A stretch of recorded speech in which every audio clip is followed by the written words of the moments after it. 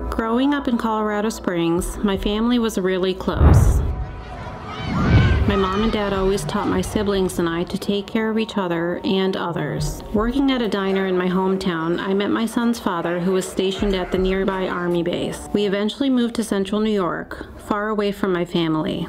Within a few months, I started a new job where I felt I found another family I could count on. I soon discovered I could count on my son's grandmother, who lived right down the road. Her name is Elizabeth, but everyone who knows her lovingly calls her Nana. Nana has suffered with kidney disease for over a decade now. My love for her grew as the years went by, but her condition started to deteriorate. In 2022, Nana took a turn for the worse. She was hooked to a dialysis machine for 10 hours a day. Several family members stepped in to be tested to donate a kidney to her, but were unable to match or qualify. That's when I knew I had to take action. I began the screening process with the transplant unit at the local hospital and was told that while I was a good candidate to donate, I was unfortunately not a match for Nana. This news was devastating.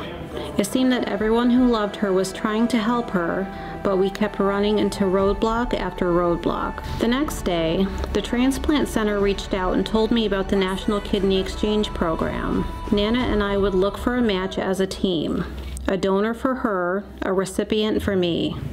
It would put her on the national registry and increase her chances to find a match by 80%.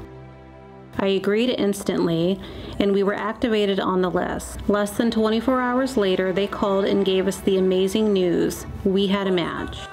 3 weeks later, we went in for surgery. We would go in at the same time. As her donor kidney came in on a flight for life, my kidney left via ambulance to a recipient in a different state. It's been 6 months post-surgery. Today, I'm healthy with one kidney functioning 100% for my body, but I can't explain the turnaround on her health. No longer needing dialysis, Nana has passed the window of rejection, and this journey has made such a positive impact on our family.